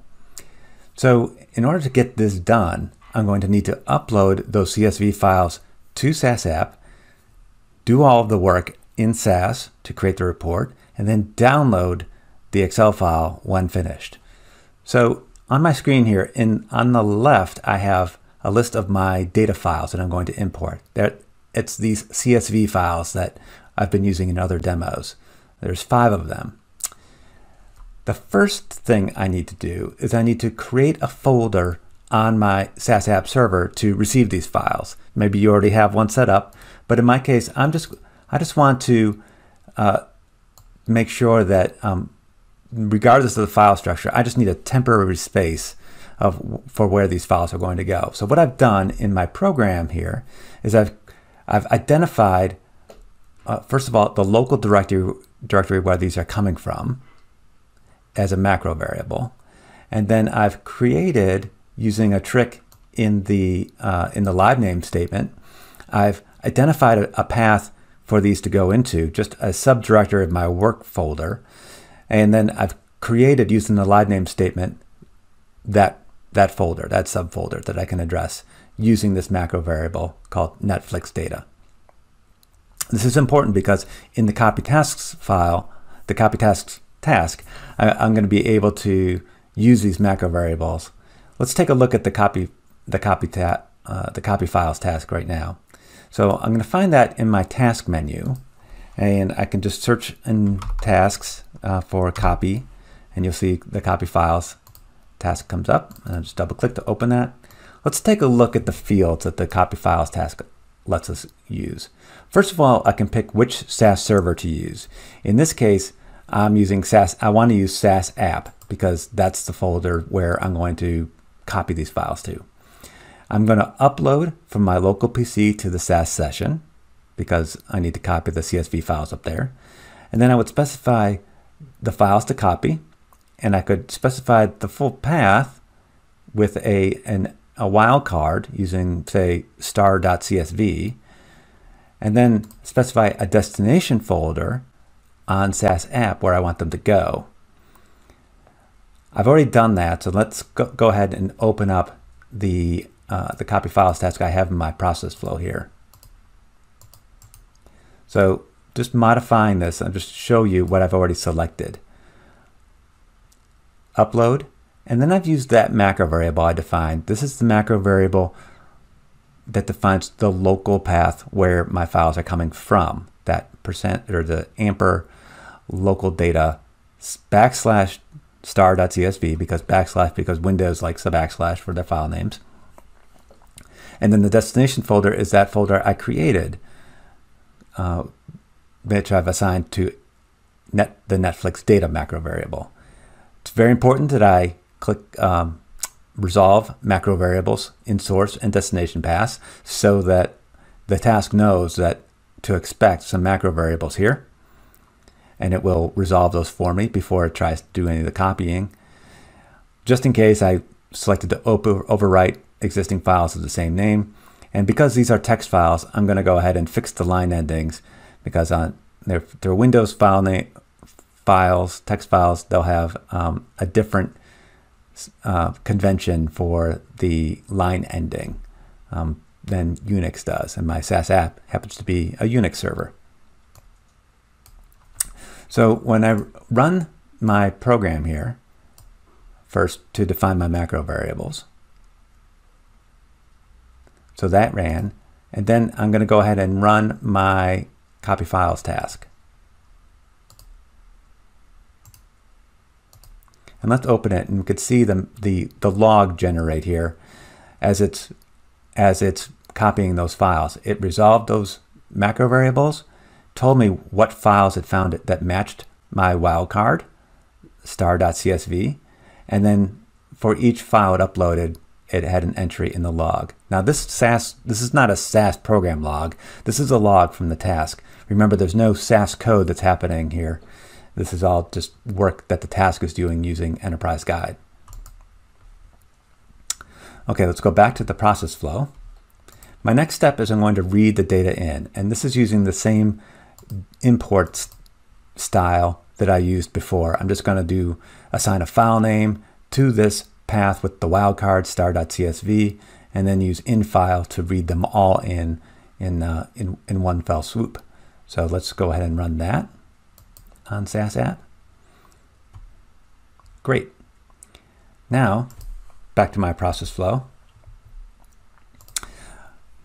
I'm going to run another piece of SAS code that generates the Excel report. And again, this SAS code may look familiar. I've used it in other parts of this tutorial, but in this case, I'm going to set the destination to the folder on my SAS app server where the same folder I put the data in, and then call this report.xlsx, and then generate the report using ODS Excel. And then I'm going to tack on the detail data from my report data as an extra sheet using proc export in the same Excel file. And then I'm going to use the copy files task to copy that down. So let's look at the settings for this copy files task. So similar to the upload, but in the other direction. So in this case, I'm going to download this file from my SAS session to my local PC. The source I'm copying from is that folder on my SAS app / report.xlsx. That's the file I intend to create using that piece of code I just showed you. And then my local destination folder is that local data macro variable that I defined earlier. And just like I did before, I need to make sure I select resolve SAS macro variables, and I'm going to overwrite files with the same name, even though currently there's no conflict. And I do not need to fix the line endings in this case because it's an Excel file, it's binary. There should be no line endings is not an issue. So let's go ahead and run. I'm going to go ahead and run this to the end. So I'm just going to right click on my task here and say run from selected item, which will run this task and then the one following. And then as it completes, as that copy files task completes, you'll see the report.xlsx appears here in my local folder. And I can just double click to open that in Excel and see what we got. And there's my report. Here's my Excel report from ODS Excel, and then all that detailed data that was created using proc export following that. So in a production capacity, I can just rerun this whole flow, and it will copy the local files up to the server, import them, create the report, and then download that final report back to my local PC to complete the round trip of processing. I want to show you one more thing related to the copy files task. And this is a trick you can actually use with just about any task. Let's say I've defined the settings in my task that I want to be able to reuse in other projects. I can create a task template to do that. The way I do that is I can right click on the task within my project and select Create Task Template. And my next step is to define a name for it. So I'm just going to call this Copy Netflix Files to server. And I'll just create it. I can actually, if I have a lot of templates, I can organize these in folders and do all kinds of cool productivity things. But for now, I'm just going to make one, just a generic copy Netflix files to server. And now, if I search my tasks,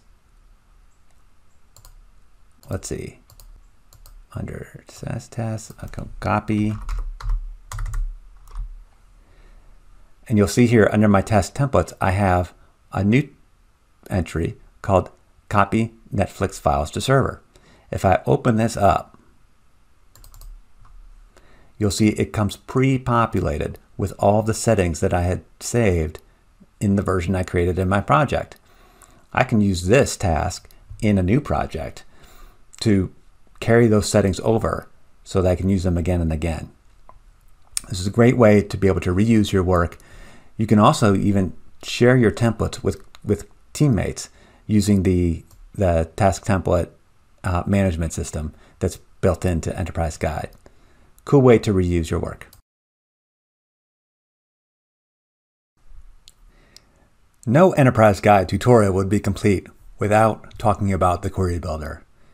Let's face it, some of us spend a lot of time in the Query Builder, so it makes sense to make sure that we know all of the things that it can do for us, and so that we can take advantage of its many, many features. So here are a few things you should know about the Query Builder in SAS Enterprise Guide. First of all, it creates ProcSQL code. In a nutshell, that's really all it does. But ProcSQL is big. SQL as a programming language is big, so there's a lot going on here. The ProcSQL that Enterprise Guide generates is mostly standard SQL, but it has some differences. It offers point-and-click access to a bunch of data prep tasks, and here's just a few of those. Obviously the basic filter with the where clause, all kinds of joins, being able to recode variables, to sort data, to summarize and group those summaries, calculate new columns, connect to your databases, select and subselect, so a subquery or nested queries, select distinct, that is to dedupe data. You can filter on join conditions. You can filter on a summary. That's the having clause. It can prompt for values. You can use Enterprise Guide prompts to prompt an end user for values during your query. And then you can add SASisms like a label and a format to your output. So this is a great time to think about what data you're using, what databases are you using in your workplace, because the Query Builder generating SQL is compatible with many databases that are out there. So do you use databases, or are you just SAS data only? Or maybe you use a database that your enterprise like Oracle or Teradata. Or maybe you use a cloud-based database like Amazon Redshift. Or maybe you don't really know because somebody else set all these lab names up for you and you just point Enterprise Guide at data and query away. Let's talk about a few of the things you can do. Of course, you can do the simple filtering. So once you throw your table into the Query Builder, it's easy to just go over to the Filter tab and add one or more filters. And you can combine these filters in multiple ways. You can AND them, you can OR them, you can group them to create more complex logic as well. You can summarize. So you can use the aggregation expressions like sum or count to summarize data that's in your data source, and then Enterprise Guide will automatically group those summaries by the remaining fields within your data source that you've selected to include. You can compute new columns. So for example, you want to create a dummy variable that is a 1 or a 0 based on the value of one of your fields. Well, that's easy to do. You can just you can just use the expression builder to compute a new column, and there's some built-in expressions that you can use, or you can create a more complex expression using a full-on expression builder tool that lets you select from a whole bunch of different functions and operators to build more complex expressions. Of course, you can join data, so you can add multiple tables. The Query Builder supports up to, I think, 32 tables, which would be a crazy large join if you were to do it. Most of us join maybe 2 to 4 tables at a time, but I know some of you out there are joining lots and lots of tables. When you join tables in Enterprise Guide, the Query Builder will automatically select a key field to do the join. The key field will be, the join field will be based on fields that are the same name and type. So it's not the most sophisticated way to auto select a join condition. You might find yourself having to delete joins in the Query Builder and reform them using the fields that you need to use. It's a great idea if you know your data to be explicit about how things are joined. And of course, you can have all the different types of joins: left joins, right joins, inner and full outer, as well as a number of like natural joins as well. And just like we saw with the copy files task, where I demonstrated using a task template to save the work we've done so that we can reuse it later, you can use task templates in a query setting. So you can create a query and create a query template. So a lot of us use some complex queries that can take a long time to build, and it's a really nice feature to be able to reuse that query later in another project. That's what the query template allows you to do. You can create a template out of a query you've built, save it, and then in another project you can bring it up again and reconnect it with either the same data sources or different data sources that have the same attributes, and get a great leg up on reusing the query that you've built in the past. In this tutorial, you've seen me do a fair amount of SAS programming. I use Enterprise Guide for almost all of my SAS programming. It's one of my favorite environments for getting work done with SAS code. Why? Because I think that Enterprise Guide offers just one of the best SAS programming experiences that there is out there. Yes, there are great coding environments for general purpose coding, but there aren't any other environments other than SAS Enterprise Guide and perhaps SAS Studio which really understand the context of programming in the SAS environment. The SAS language knowledge is baked into the program editor within Enterprise Guide. That means the language elements are there, the keywords are colored appropriately. There's just so much of programming that's easier when you have an environment like this. Also, Enterprise Guide's aware of the environment that you're working in, so it knows which libraries are available, which data sets, and even the variables within those data sets. It can give you a list of formats and informats and SAS functions. So there's so much available to you within this environment to just make the job of coding so much easier. Next, I'll share a few tips for how to get the most out of your programming environment in Enterprise Guide. Number 1, turn on line numbers. If they're not on already, make sure that you go to your program and editor settings and turn on line numbers. They should be on already if you're using 8.1 or later, but if you're using an earlier version of Enterprise Guide, they might not be on by default. Next, think about what you want to do about tabs. May not seem like a big deal, but tabs can make or break a team. You really need to agree on whether you're using tabs for indentation or spaces for indentation.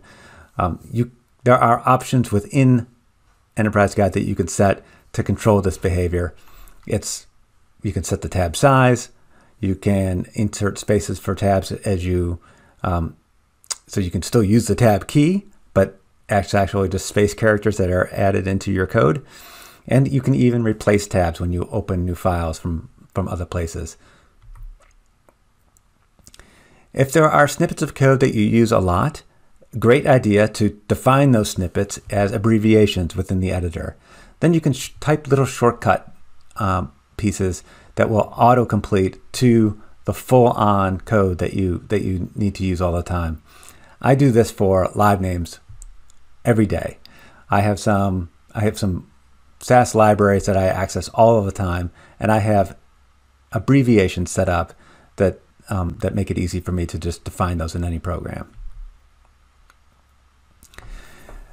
This is a cool thing that's new in Enterprise Guide 8.1 and later, is that you can actually not just see the variables within your data set, but you can drag those right into the program editor by selecting them from your server tree, your library list, and drag them right in, and then add them right to your code.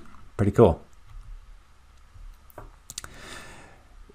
We all have our favorite ways to format SAS code in terms of our indentation and where we break lines, all that kind of stuff. But Enterprise Guide can format code for you. It may not be able to conform to all of your preferences, but it's an easy way to take code that is otherwise messy and difficult to read, highlight it, or just select the whole file and right-click and say Format Code, or use the Control-Shift-B keyboard shortcut in 8.1 or later, or Control-I in earlier versions of Enterprise Guide, that will format the code automatically. Don't forget that you can zoom in and out of your program window. Really handy when your program is really long. You can zoom way out and get a great idea of your program flow and how the structure is. This is a little known trick, but it can come in handy sometimes.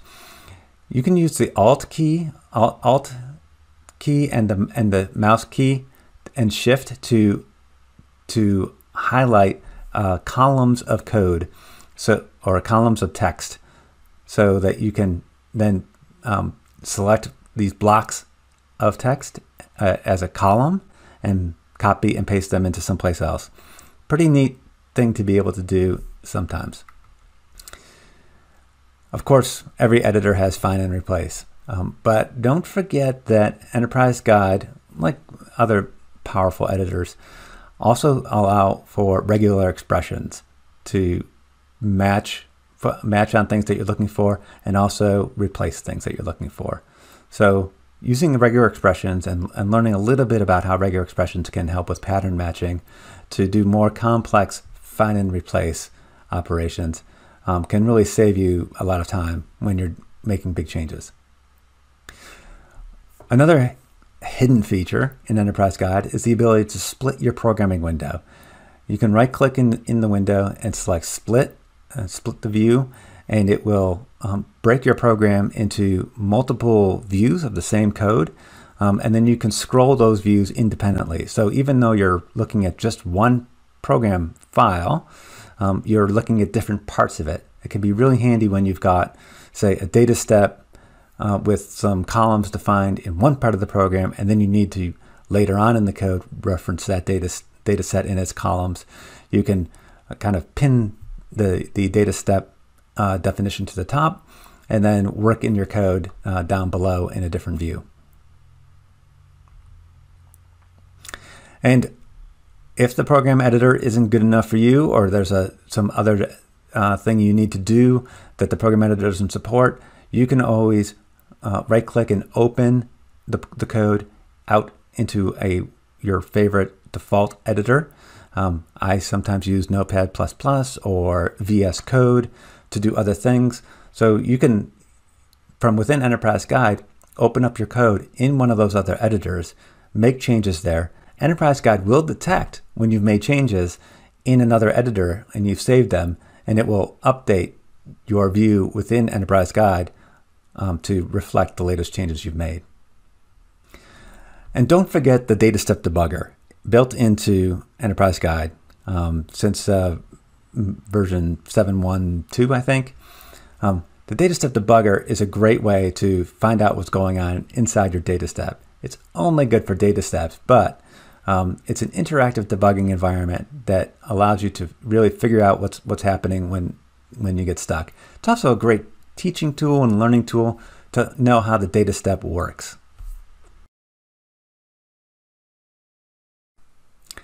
Like any programming environment worth its salt, SAS Enterprise Guide also integrates with Git.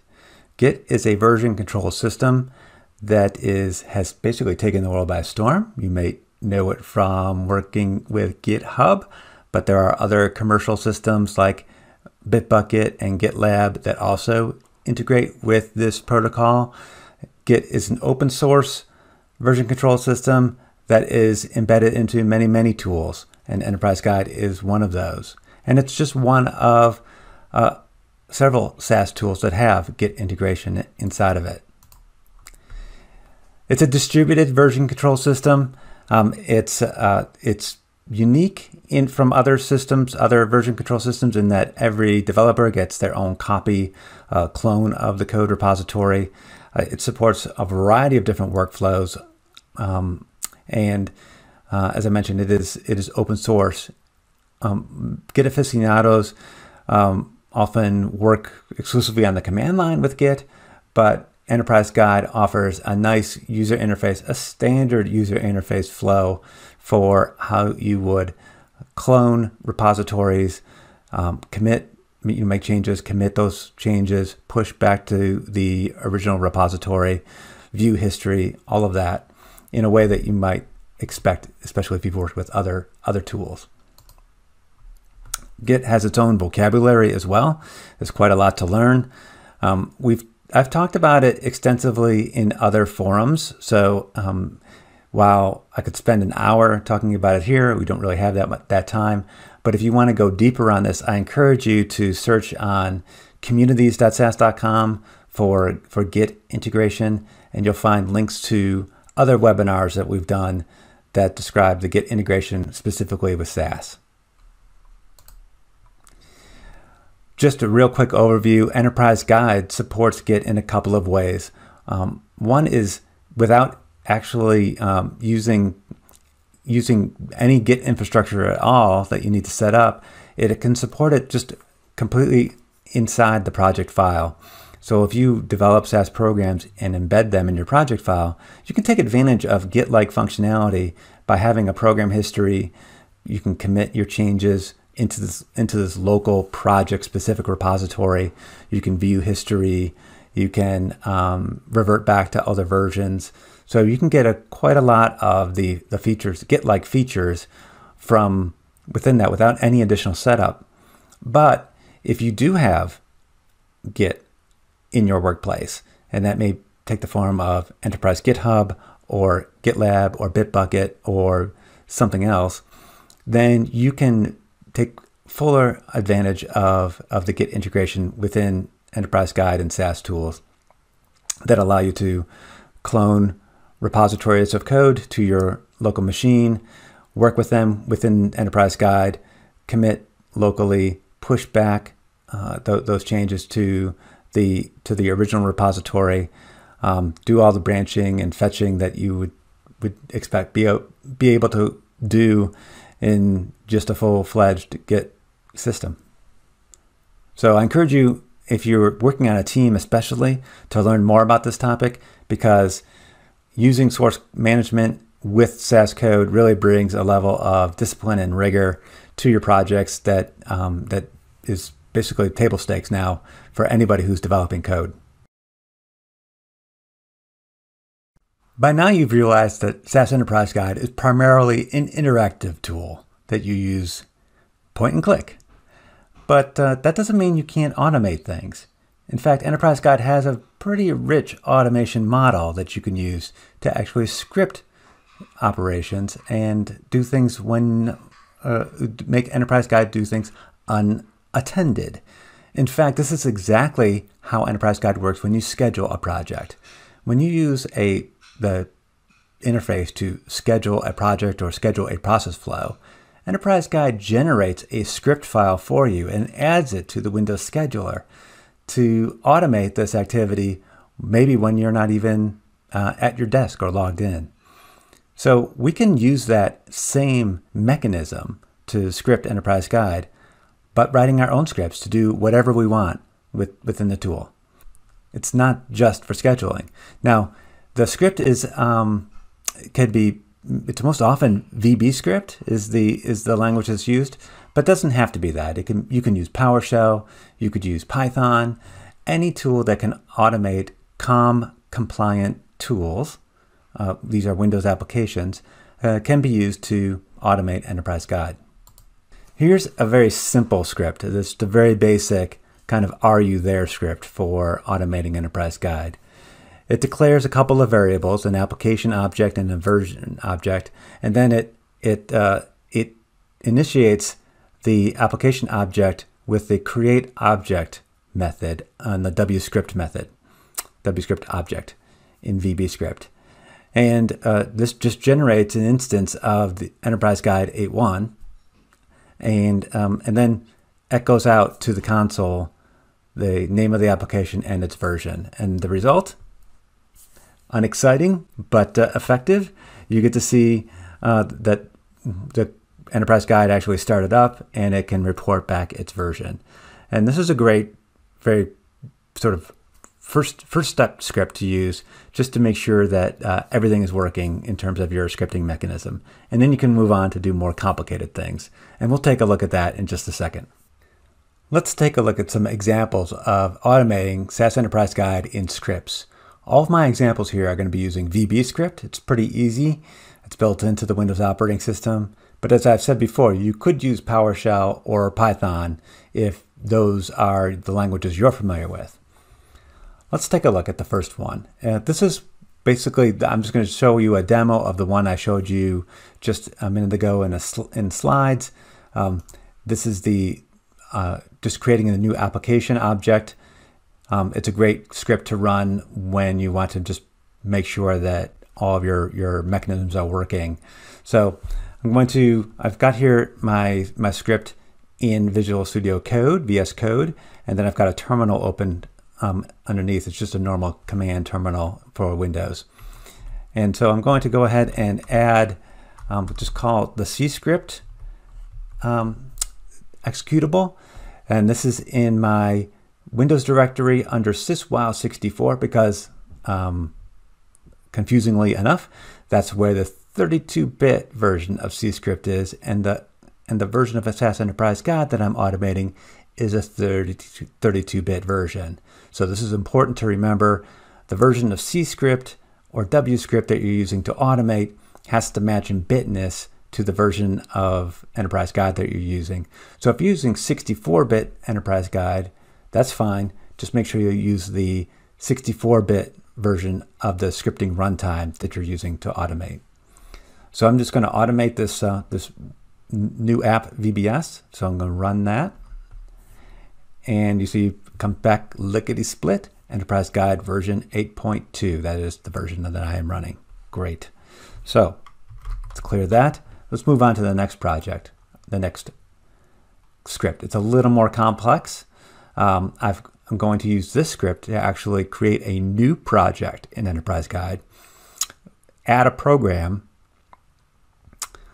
just by adding a new code object, and then run that program. So we do that by adding to the code collection in the project, setting the server. In this case, I'm just going to use the local server.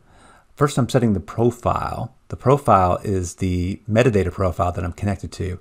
And there's a special value here for the metadata profile called null provider, which means don't connect to a profile. And I'm just using my local SAS for this work. The program I'm running is just a simple proc options. And then I'm going to save, after the program runs, I'm going to save it to my local current directory in this file called testprogram.log. And then this little function here is just a helper to get the current directory for where my script is running. So let's run this one. And when that comes back, you see over on the left in my list of files here, a test program log was created. Let's just throw that up here, and you can see the contents of it. It is looks like a SAS log. So perfect. It did its job. Let's move on to the next example. In this one, I'm going to just use the automation object to show the list of available profiles.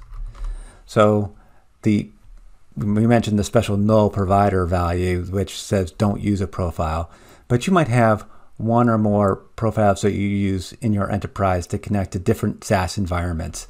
So let's see what I've got set up.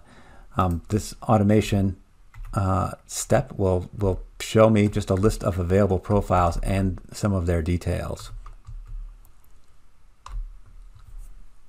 And that runs pretty quick, and you can see here's the metadata profiles I have, and each one has a set of details, which in the video I'm going to blur out because it contains some secrets. So I don't want to reveal some of those addresses.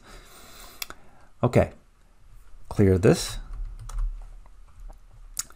And then finally, let's move on to just running a project in batch. So in this example, I'm going to take I'm going to once again launch Enterprise Guide automation, setting the active profile to one of my other SAS profiles that connects to a SAS app server. And then I'm going to add a new program to my new project, and then I'm going to run this program here. Now I've just coded the program here in text right inside my script. In reality, you might have the program sitting on disk somewhere, and you could use VBScript to just read in the file and assign it to the SAS program value here. In this case, I am just creating a simple data step that creates a data step with a bit of a subset, and then running proc means on that. And then I'm going to save out the log output. And then if this project creates output data sets, which I think it will, then I'm going to use Enterprise Guide, this Enterprise Guide output datasets object to save that dataset as an Excel file. So I'm basically automating the export to Excel within my script. The program in SAS is creating a dataset, but Enterprise Guide is going to save it as an Excel file. And then I'm going to also save the ODS output, which in this case is going to be a listing output. So let's run that.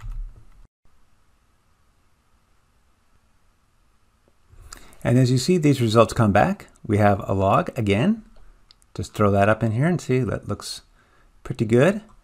We have a listing file this time. So let's throw this in here. And it looks like it's the output of our proc means in listing format. So perfect. And we have an Excel file. So let's just double click and open that in Excel.